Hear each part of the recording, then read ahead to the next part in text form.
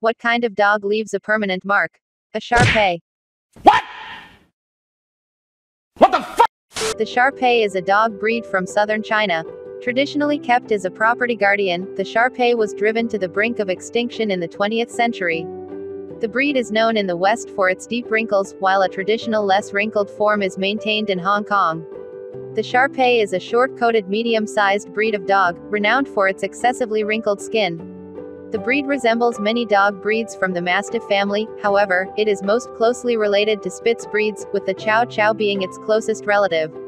This is most clearly seen with the two breeds both possessing unique blue-black tongues. This dog falls within the same genetic group as the Chow Chow, the Akita, the Shiba Inu, the Malamute and the Greenland dog. Adult Shar Peis typically stand between 44 and 51 centimeters, 17 and 20 inches, and weigh between 16 and 20 kilograms, 35 and 44 pounds. They have a short, very harsh coat that can be any solid color except white, although black, red, fawn and cream are the most common. Originally bred to guard livestock, Shar Peis are alert, intelligent and protective dogs who make excellent guardians. They possess a calm and devoted nature that makes them loving companions. They tend to be aloof with strangers, but are fiercely loyal and affectionate with their own people and love to spend time in the company of their families.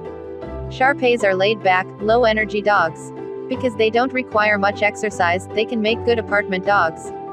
Just keep in mind that they need short walks to stretch their legs if a backyard isn't available. The American Breed Club states that few Shar Peis reach the age of 10, and it has a longevity program recording those dogs that live to 10 years or more. While Chinese Shar Peis puppies can fetch as low as $750, champion bloodlines can go for up to $3,000 because of their show quality.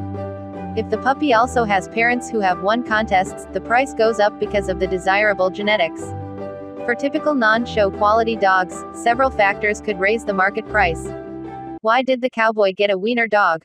Because he wanted to get a long little doggy. Thanks for watching and subscribe for more bad jokes and general knowledge about dogs.